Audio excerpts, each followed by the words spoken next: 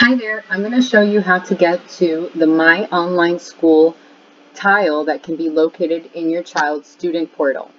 You're going to want to go to dadeschools.net. Once you're here, you're going to click on Students,